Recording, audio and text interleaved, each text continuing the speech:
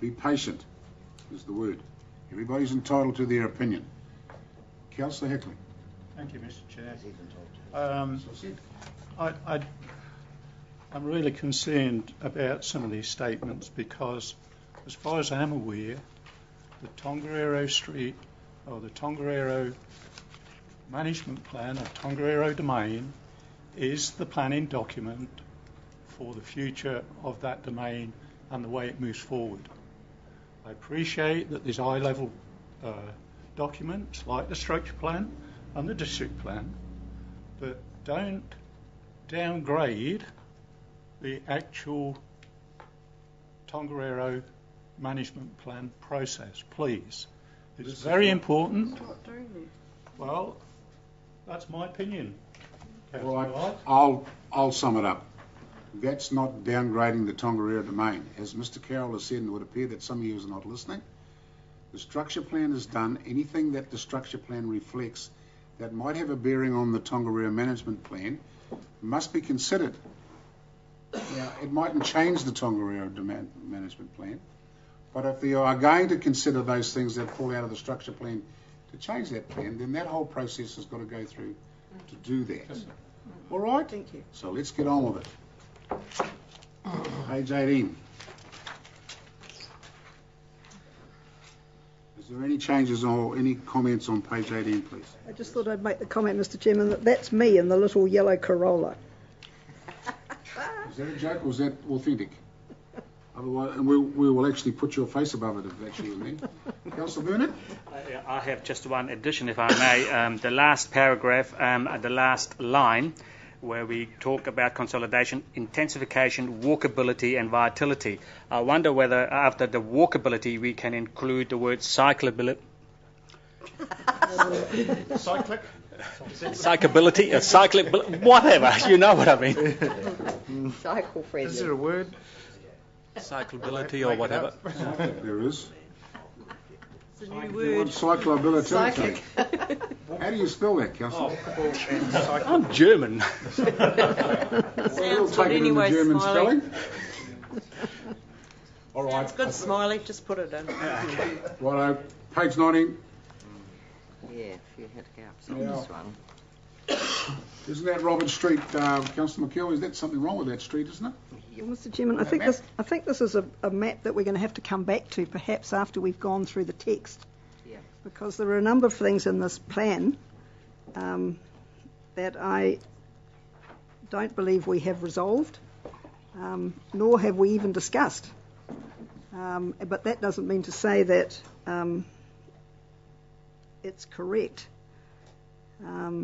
So one of them, for example, is I can't understand why the top key, the top dark green box, which is event-focused, dedicated community event space, why doesn't this include the whole of Riverside Park, of which the amphitheatre is a part?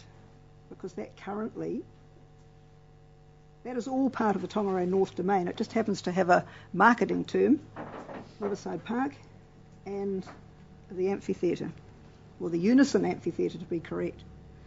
And also, I don't know who has determined all the green cross-hatching, the second to bottom box, and also I thought, had a long discussion, even though it's only covered by one sentence in the minutes, a long discussion on the short to medium term location of Lake Terrace between Ruapehu Street and Tongariro Street. It would not go in that bend, which is reflected right throughout this document. But perhaps we need to go through the text, and then we can come back each time to the box. Also, for example, the Taupo Boat Harbour, I would have thought would be written right up the river. The landing reserve would be marked, and I think that the Taupo Boat Harbour is not correctly designated in the light blue, nor is the open space appropriate on the Nukahau, entirely appropriate on the Nukahau Boat Reserve Management Plan. I just think there's some real incorrect classifications. Now, maybe because it's been drawn from somewhere else and it hasn't been updated, in which case it needs to be updated to meet the policy as it's stated in this plan? Well, it certainly has to meet the policy stated in the plan. It's the drawing we've always had with the alterations that we've done so far into what we thought were reflecting the decision. So you'll see Tamamudi Street extension's gone and blue to the north of the Great Lakes Centre. So if there are some more, as long as they are already in the decisions and therefore we haven't reflected them properly, that's one thing. If you want to change more things from that, we then need to discuss those as well. For example, the Robert Street, I don't recall any discussion on the Robert Street going around and down and around there. So, because we've got nothing in the decision on that. So, well, with all due respect, Mr. Chairman, we did have a discussion. I don't remember who was present because at times people weren't able to be here. But we certainly had a discussion about the fact that the last thing we wanted was too many of the cyclists in the cyclothon tipping off before they get to Tongariro Street. And as I understood, that was going to be a staged development of what is not now called a piazza. And we made no decisions as to where the road would go. So this was proposed in the draft, I agree. The downgraded part of Tongariro Street between Tūwharetoa Street and the lakefront I find unusual as well. I'd be interested to hear what my fellow colleagues have to say about that. Yeah, I just wonder, do we actually see it feasible for the red dot on Robert Street to be achieved where it actually is? I thought it was more on the reserve sort of focus than right where the Pizza Hut is, for sake of argument. So do we see that actually being feasible to do that where the red dot is? certainly part of the structure plan from word go that there would be a more sheltered or withdrawal component to the public areas around there, and that was how it could see to be achieved. And the reason it's where it is was to keep that relatively direct contact with the laneways, as opposed to being on any other lot. Now, in years to come, it might move a little bit, but for the purposes of the structure plan, because remember, this plan is only for the purposes of this document. It's not a domain management plan drawing. It isn't. So it will be showing things in slightly different lights than you might in another document see it shown. My only concern is, I say it again, do we think that is really feasible to be out? Because we're going to either have to purchase Pizza Hut or do an exchange or do something to achieve that, aren't we? Or maybe acquire an easement through there and it stays private.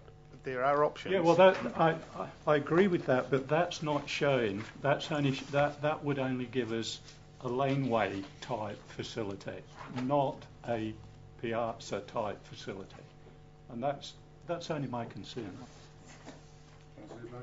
Yeah, thank you, Mr. Chairman. I actually think that it would be more sensible, more productive if we're to come back to this later after we've gone through the rest of the material that's there, because I think a lot of it then will be clarified by this ongoing discussion and more useful then to come back. If the wording doesn't match the picture, no, you're in trouble. Councillor Downett? Well, yeah, I was just saying there was discussion on that proposed plaza right where the Pizza Hut, and we did talk about there is an area that goes in between Pizza Hut and Kentucky Fried that does line up with that could have been put into a laneway, and I know that was talked about in the National Structure Plan. No, they don't. Councillor Welch? Thank you, Chair.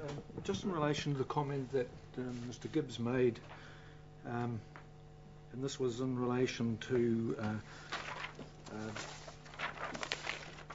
the suggestions or plans that related to other documents may be slightly varied to those in this. But go back to page 17, and we said that we wanted to try and keep things consistent.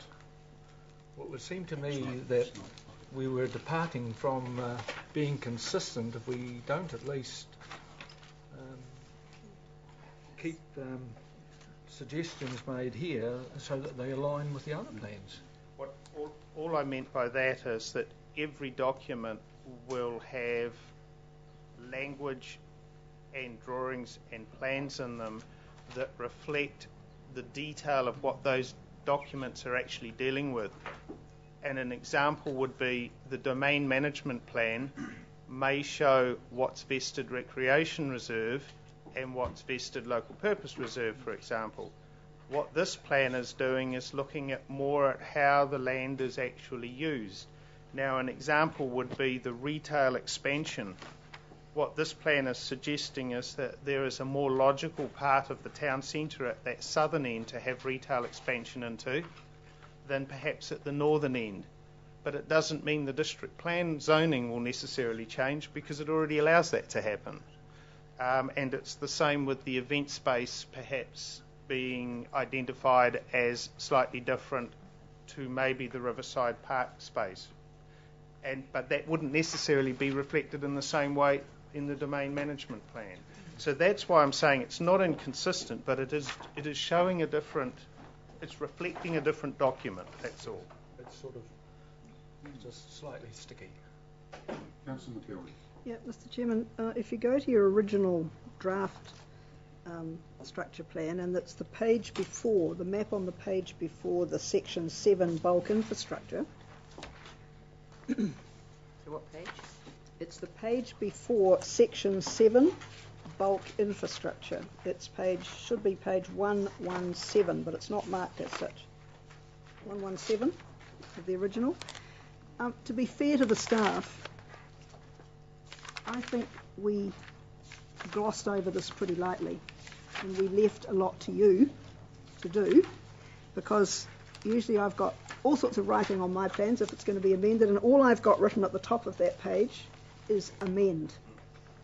And with all due respect, I totally agree with Councillor Hagen that we come back to this, because I think going through the text will help you to amend if you haven't already done so. Righto, that's what we're going to do. Thank you.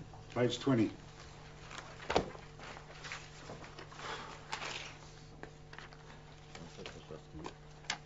Councillor Bernard. Yeah, I have another one. The last paragraph on the first column, where we talk about the airport, we say it is proposed to zone additional industrial land just to the north. But in fact, we are also going to zone a little bit of land to the south. And I wonder whether perhaps a better way of describing it is proposed to zone additional industrial land in brackets C map on page 23. Because otherwise, if you don't show the ETA, some people may think that you'll actually go beyond the ETA and that you're not going south. Yes. Okay. That's a simple solution. Yep. Any other comments on 20? Nope. Page 21. We're into the maps now. Councillor McKelvey. Now this is where these maps were prepared in advance of our deliberations and decisions, correct? And they come from the draft. These have been subsequently amended. So you'll see the solid energy sites, for example, on Arataki Road have been included. Yes. Yes. Now that's what I'd like to raise, Mr. Chairman, and it comes up a bit further on, where it wouldn't have been requested of the consultants perhaps to look at land that hadn't been proposed to be zoned industrial as to whether it was sensitive or not. But we'll come to that in a minute. But I just want to make sure that that's included. So that enlarged yellow area, expanded to the northeast, is the new proposed industrial zoning, correct? Yes, that's right. Thank you. And if you want to see the changes, you go to your original draft on page. It's around at 6.2 anyway. Yeah, I just raised them, Mr. Chairman, because I don't think everybody's got the original draft. Okay, righto. Next page. There's not a lot of changes. There's a little tweaking to fix up the airport boundaries, and I think that was the only other one. There was one other change on page 22, the map which shows the area between Boardlands and Centennial. And State Highway 5. You'll see the council land at the State Highway 5 end